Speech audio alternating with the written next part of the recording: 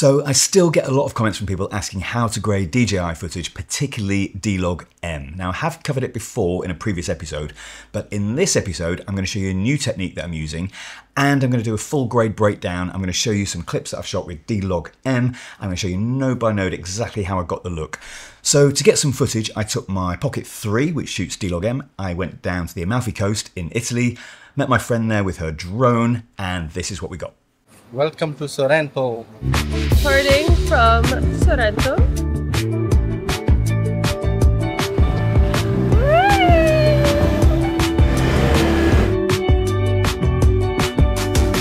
Welcome to Positano.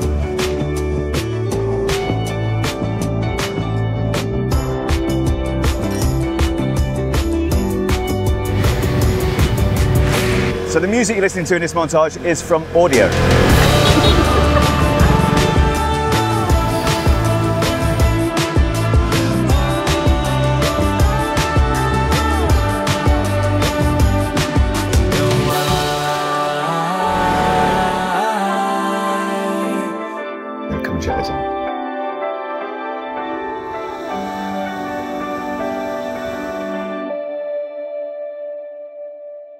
So all the shots in that montage that was shot with the Pocket 3 were shot using the profile DlogM. This is a really popular profile. That's why I chose it for this montage, so I can show you exactly how to grade it. There's three profiles in here. You've got normal, which doesn't even need grading. You've got DlogM, which is a slightly flatter profile, but it gives you a little bit more headroom, but it does need a little grade, which is what I'm going to show you. And you've got HLG, which is a full log profile that needs proper grading. So I've got a couple of shots here that I'm going to show you. I've got this one of a Vespa, and I've got this one, which is a drone shot. Now, let's go back to this one. This is the actual grade. I'm going to show you in this episode, every single node, exactly what I did to achieve that look. But first of all, let's address the color management side of it. So I'm going to go to here. I've built a little node tree here. There's nothing on here at all. If I just bypass here, you'll see that we've got absolutely nothing on here so far. These nodes are empty, ready to just start grading. I'm just going to show you my project settings. So we go to color management, DaVinci RGB, DaVinci wide gamut intermediate as always, and my output color space matching my monitor, Rec 79 gamma 2.4. You can use 2.2 of course if that's what you're working. And the first thing I'm going to do is switch on this one, color space transform. So all I've done is go to my effects, and go to my library, and I've taken a color space transform and dragged it on. So what I need to do now is tell Resolve what the settings are, the input color space. So that is DJI D-gamut, and my input gamma is DJI D-log, because we're using DlogM. Now the output color space is going to DaVinci wide gamut, and the output gamma is going to DaVinci wide intermediate. That means that when we're working in here, we're working in DaVinci wide gamut. This is a nice color space that I like to work in. Now, what we need to do, and for those of you who might know what's going on here, I am going to explain it in a moment. Then what we need to do is set our output CST. So we're going to go from DaVinci wide gamut, because we've sent everything up to DaVinci wide gamut, and we're going to output to Rec 79 gamma 2.4, again, matching my monitor. So this is now color managed. It's looking pretty good. We have good saturation in there. We've got good contrast, but it's actually a bit strong. And I'm going to show you why this is technically incorrect. If we go to our scopes here, you'll see at the top of the trace, we're actually clipping white, which means we're losing information. And the same's happening in the shadows as well. You can see it's clipping. So this is not good. Also, our saturation is incredibly strong here, and we've not even done any color grading yet. All we've done is color manage it. The reason for this is actually incorrect. So our front CST, our end CST is correct, but our first CST, and I've got whole episodes on color space transforms. I'll put a link to those in the description as well if you don't understand what's going on. And I'm going to show you a simpler way in a second as well. So this is incorrect. The input gamma here is not DJI D-log. It should be Rec 709, because DlogM is actually Rec 709. So let's click down here and choose Rec 709. And that is a much better starting point. You see that we've got a little bit of headroom now. We're not clipping. We've got a bit of room in our shadows. Our saturation is at normal levels, and this is ready to start grading. So we could actually deliver that now, but let's just go and make a few little tweaks. So my first node, I normally do a bit of exposure and balance. I'm just checking the exposure is good. It actually looks pretty good to me. Let's go to contrast. Let's just add a little bit of contrast in there. Just make it look a bit better, and a little bit of saturation. It's pretty saturated already, to be honest, but Let's just put a little bit in. And there we go, we've got a really nice grade. That could go out, that looks fantastic. Now, that's all good and well, but technically this isn't color managed correctly. The reason being is that the CST that I'm using at the front here doesn't have the capability of inputting DlogM. There's no such thing. You can't do that in a color managed workflow. So what I've done is chosen the next best thing, which is Rec 709. If you want to technically go correctly from DlogM to Rec 709, you need to use the camera manufacturer's LUT. This will mean you could just apply that LUT and you don't even have to do any grading. So if that's how you want to work, I'm going to show you how to do that now. So if I go to my next version, I've set up here a basic notary. There's nothing on here at all. If I enable and disable that, you see nothing happens at all. This is the DlogM file straight out the camera as it was shot. But I want to make this look like Rec 709 technically correctly using the maths from DJI. Now, the only way to do that is to go to their website. I'm going to add another node, Alt-S, and download their LUT. So I'm going to show you how to do that. If you go to the DJI website, I'm going to put a link to this in the description. It'll take you directly to this page. Find the product that you're using. So I'm on Osmo Pocket 3.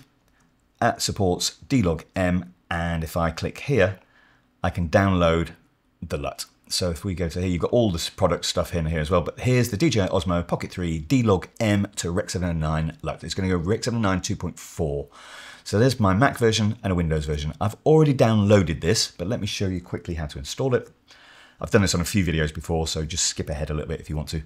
I'm going to click here, go to Color Management, and down the bottom here, if I say, make sure you're on tetrahedral, by the way, in this interpolation, it gives you better quality. If you open the LUT folder, then this is the folder you want to drop that downloaded file into. And I've already done that here. So I've got DJI Osmo Pocket 3, Rec 709 to color grading LUT. And you get 5 LUTs. You've got the regular one, and then you've got spring, summer, winter, autumn. These are just looks that DJI have added on. I don't recommend you use them. I recommend you go with the straight one. Once you've done that, just press Update Lists, and you might have to restart DaVinci Resolve as well. And then, if I just label this one LUT, if you right-hand click on this node, go to LUT, and you can then choose it, DJI Pocket Osmo, and it's here. And then what happens is we've gone from DJI DlogM to Rec 709 with 1 LUT. So this is now a technically correct color managed clip. Now all we've got to do is do a bit of grading. So we could do a bit of exposure and balance if we need to. Let's just do it for fun. Actually, just before I show you something else with the LUT technique, I'm just going to remove that because I want to compare it to my version compared to the camera manufacturer's version. So I was pretty close. I'd say my exposure was just a little bit down. Let me get rid of that. And let's just reset that one. Okay, yes, it's slightly different, but not far off. Nothing that I would be too worried about anyway. So why would I not work in this LUT workflow? Why would I not just stay here? The reason being is I like to work in the DaVinci wide gamut color space. A lot of the plugins, a lot of the third-party stuff I'm using rely on a larger color space. They certainly rely on not being input a DlogM feed. So things like the DRTs that I'm using now, I've got a whole episode on these, so I'll just point to that instead of trying to explain it here. But it's a different way of tone mapping back from a large color space to Rec 709. I'm using the mononodes one at the moment. It's called Look Lab Print. I'm really enjoying that. Some people are using the JP2499. Cullen Kelly's just released his Genesis. This relies on a larger color space input. They don't have inputs for DlogM. So that's one reason that I can't work in this LUT workflow. And just before I show you the second reason why, I just want to spend a minute thanking this episode's sponsor, Audio. So I'm logged into my Pro Audio account, and this has given me access to thousands of music tracks and sound effects. Now, to find music easily, I've taken a link from a track on YouTube that I like, I've put it into Link Match AI, and it's going to go ahead and find the best fit matches for me. So once those matches appear, I can choose the individual stems that I want to use to remix the tracks to make it exactly how I want it. So this is Elements 2.0. This is a major upgrade to Audio's stem offering. So you're getting studio quality separation. This is trusted by the major studios, and it's all powered by Audio Shake. So as well as the original stems that we got, like drums, bass, guitar, vocals, we now have an extra stem element, which is the strings. So you can download these all at once, or you can download them individually, and you can mix and match these. So you've got across the board noise reduction and gain balancing to give you full creativity. So it's also reassuring to know that the tracks are covered for social media and most broadcasts. So once I've downloaded them, I know that I'm good to go on all my projects. So if you want to try out Elements 2.0 for yourself and all the other fantastic features that are in audio, click the link in the description and you'll get 70% off your first year. Enter the code Darren at checkout. You'll also be supporting my channel. So let's go back to the main video. The second reason is you have to be careful when you're working under LUTs. They're not as forgiving as if you're working in that nice large color space that I'm used to, or a color managed workflow using CSTs. So let me show you. If I go to look here, what I'm going to do is go to my chroma warper and select here. Let me just show you something that can happen if you're not careful. So let's say I want to increase the saturation on the Vespa here. I'm going to click here. That gives us a point. And all I've got to do is push out to increase saturation. Now look what's happening. The sky is breaking. If I just enable and disable that, the sky is breaking here. And also if I just zoom in and show you, look at the outline of this sign here. If I enable and disable that, we're getting this horrible artifacting. Now, I've pushed that quite far. I don't even need to push it that far. Let's pull it back a little bit.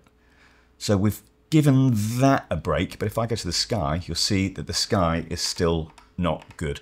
So this is fixable, but it'd be really easy to miss that if you're not careful what you're doing. So let me switch that node back on. I'm just going to push the saturation out a little bit more, and let's just zoom in so you can see what's going on. So let's have a look at that sign there. So the color model we're working in at the minute is HSP. If we change our color model, these are ways that hue and saturation works with luminance. If I go to HSL, it does indeed fix that problem, but it'd be really easy to miss that. So that's two reasons why I don't want to work in the LUT mode. So let's go back to my CST workflow. I'm going to show you my full graded one. I'm going to break this down for you now. Let's have a look what's actually going on here. But this node tree is freely available. There's a link in the bottom of my description. You can download this node tree. Obviously it doesn't have the color grade on it, but it has all the labeling on there ready to go. I've got a video on how to use it, and I'll put a link to that in the description as well. And actually, first of all, let me just show you, if I go to the warper one here, you see there's nothing on here at the minute. I'm just going to show you that that warper trick that I just did doesn't get affected the same when you're not using the LUT workflow, but when you're in DaVinci Wide Gamut. So I'm going to do exactly the same. In fact, I'll do it a bit more extreme to show you. And you see there that my sky is staying safe, the signage is not breaking, and I've gone even further with my saturation than I did using the LUT method. So just to prove that that does work correctly in DaVinci Wide Gamut, or any other CST workflow that you're working with. I think the easiest way to show you this is for me to take off all the grade elements and just leave the color space transform on. So that's taking us to Rec 709. First thing we did, balance and exposure. Let's have a look at that. So I've just done a little bit of a move there. That's just using the HDR wheels. I might as well show you properly where I've done it. There's exposure there. Then we go to contrast. Now, when I'm applying contrast, I'm also wary, I'm not switched it on yet, that my film look has not been applied yet. Now the film look is going to go at the end, just before my last CST, because I want to work in DaVinci Wide Gamut space. But my film look is coming from Dehancer. Now I need to put this on because this has an element of contrast and saturation inbuilt with it. You could use Film Look Creator, for example, if you don't have Dehancer, but I like working with Dehancer. So I'm going to show you my settings. So my source, DaVinci Wide Gamut Intermediate, that's what's being fed into Dehancer. My print is Kodak 2383. I've just adjusted my target white point a little bit to make it a little bit warmer. And I've got a bit of halation and a bit of bloom on there as well. So that is my Dehancer settings. Now this stays constant throughout the entire montage. So all the clips have got that particular filmic look. And then I will adjust saturation, contrast, balance, exposure accordingly. But that will stay set once it's on. So my saturation is, this is new. There's many ways of doing saturation in DaVinci Resolve, but I've got a new way of working now. I'm going to show you what I do. So I'm going to put that on. And I'm going to go up to here. So I'm using a DCTL called Mononodes. This is called Color Shift, and it allows me to do global saturation here, but it allows me to control each of the 6 vectors individually. So I can control the amount of saturation in blue, the amount of saturation in red, the amount of density, and the amount of hue. So if you have a look at what I've done here, I've got a little bit of global saturation on. So I'm using this instead of like HDR saturation, for example. And then I'm individually controlling my blue density. So that's controlling the sky really and the Vespa. A little bit of hue change. This again was to make the sky match. I want the sky matching the next shot and the previous shots and all the shots. I want the sky being consistent. And I'm doing that with a little bit of a hue shift in here. And red density, this is what's happening on that Vespa. If you look at the red Vespa, this is giving me a nice dense feel on there and that little bit of flag there. So this is a fantastic product. I'm using this all the time. To get this, you need to go to mononodes.com, which is up here. And it's this one is the one I'm using, Color Shift. I've got a 10% discount code in my description. I think you put Darren at checkout, but I've been using mononodes for years. So if you don't have mononodes, you could use something like HSVSAT or the Color Slice tool. It's going to give you a similar look. What else have I done? I've got a little bit of temperature going on here. So we've got our color temperature change. So the only other thing I've got going on here is texture. And what this is called texture pop. So I've gone into advanced mode, Lumichroma, and by tweaking these sliders, I'm adjusting frequencies. And what this is doing, it's easy to show you what it's doing, to be honest. I've got episodes on how I work with texture pop, but if I switch it on and off, if you look at the light here, okay, that is pretty subtle. Let me zoom in a bit more. There, you can see that I'm just giving it a little bit more refined. So these sliders here are controlling smoothing and sharpening in particular frequencies. So I really do like that. It just gives it a little bit of sharpness. So that's that shot. Let's have a quick look at the drone one. Now, it's exactly the same node tree. I've got the same Dehancer on the end here. So let me show you that. Same grading. I'm not going to go through each and every one of these, but I've basically played around with my balance, contrast, and saturation. But the only difference I've got here to show you is that the texture in here, I'm going to show you what it's actually doing here. So I've set slightly different settings on the sliders, but what it's good for, if I switch this on and off, is if you look at the foliage here, it just gives it a little bit of sharpness. So it just gives it a little bit of texture pop, really. So let's put that on loop play. I'm just going to play that through, and it looks absolutely fantastic. The sky looks great on this. So I'm really pleased with that. Let's have a look at the Vespa shot. And you can see there, take a look at the sky. Let's go back to this one, and you can see that we've got really nice matching skies. That's a really key thing to do when you're balancing shots. So if you've picked up any tips out of this episode, think about subscribing. Most people don't. However, yesterday I did just pass 225,000 subscribers. So I really appreciate it. I want to say thank you to each and every one of you who subscribed. And I want to say thanks to Audio for making this episode happen. And thanks to Maari for her fantastic drone work. Look after yourselves, and I'll see you in the next episode. Welcome to Sorrento. Recording from Sorrento.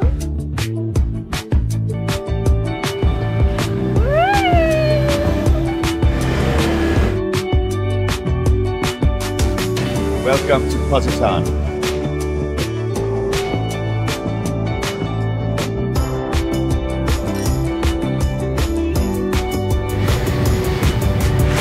So the music you're listening to in this montage is from Audio.